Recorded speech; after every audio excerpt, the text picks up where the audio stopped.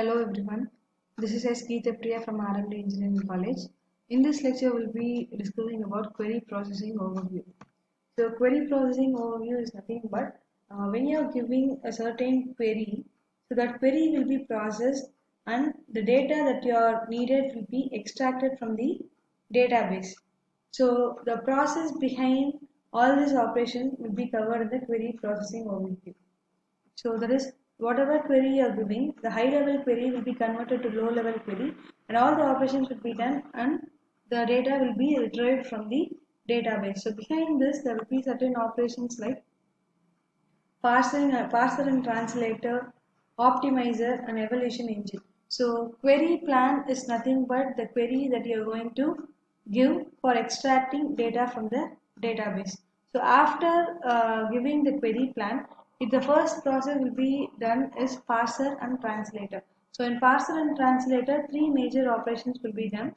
So the first one is syntactic analysis, next lexical analysis and semantic analysis. So in syntactic analysis, the query processor will be checking for the rules has been followed for the query or not. So when you are giving certain query, for example, select star from customer ID equal to 1. So this query will be fetched and it will be checking for the rules of SQL. So if you're writing in SQL, SQL will be having certain rules or will be having certain syntax to be followed to write a query. So syntactic analysis will be checking for the rules of the query is satisfied or not. The next step, that is in lexical analysis, the query will be broken down into different tokens and the white space between the queries will be removed. The next step, semantic analysis.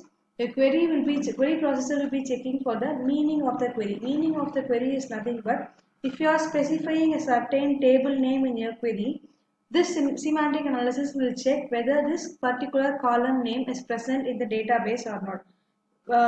If you are having a database, if a column name is not present that, but you are requesting the data from that particular column or particular table, no data can be retrieved. For this case, semantic analysis will be checking for the meaning of the query. That is, whatever the problem statement or whatever the query you are given, whatever the conditions or what are the attributes you are going to use, it will be checking whether all the table, column and attributes are present in the database or not. So these are the three processes will be done in parser and translator. There is some syntactic analysis, lexical analysis and semantic analysis.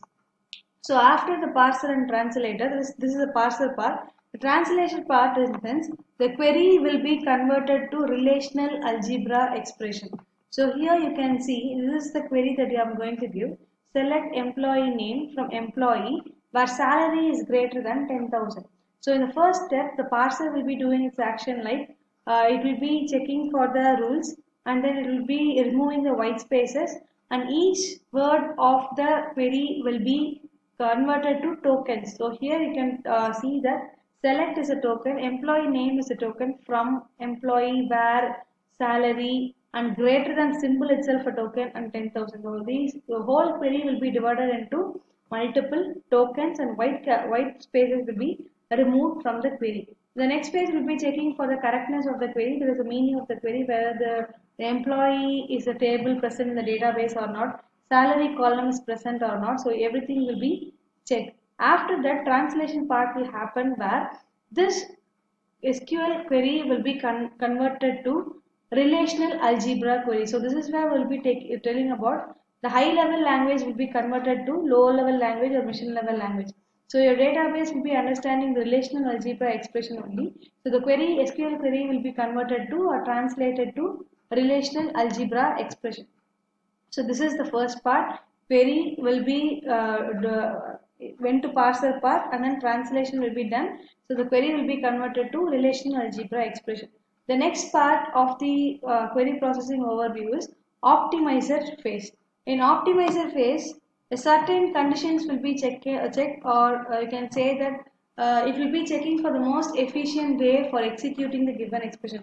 So you are given a query, all those operations are done. Now you are going to process it and you are going to retrieve the data from the database. So for retrieving this operation, what is the minimum cost needed for retrieving the data? So this minimum cost will be found by query optimizer.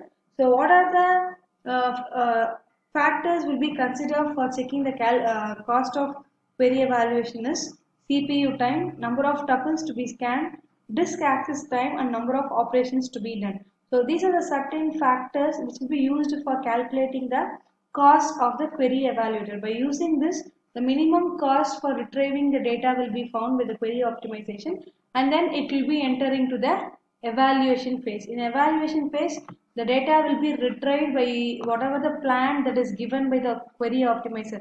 So this is the query optimization is the one which is going to describe the plan, how data is going to be retrieved now. So this plan will be told by query optimizer. So by using the same blueprint, evaluation phase, by using the same method, data will be retrieved from the database and output will be obtained. So this is about the query processing overview. So we'll see a summary of that. So query plan, the query will be given. After that, that will be moving to the parser and translator, where in parser 3 operations will be done: lexical analysis, semantic analysis, and syntactic analysis. The first phase is syntactic analysis, where the query will be checked for its rules, and then in lexical analysis, the query will be divided into multiple tokens and white spaces will be removed. And finally, semantic analysis will be checking for the meaning of the query, where all the attributes and columns described in the query is present in the database or not. After that, by using the translator, the SQL query will be converted or translated into relational algebra expression, that is converting from high-level language to low-level language. After that, will be moving to the next phase called optimizer. So optimizer is the one which plan how to execute the operation. So it will be finding a minimum cost for executing the operation by using certain factors like CPU time and number of operations to be done. So after planning a proper procedure for a proper plan to execute the query, it will be moved to the evaluation engine. So evaluation engine will be following the optimizer plan and will be executing the operation and will be retrieving the data from the database. So this is about query processing overview. Thank you.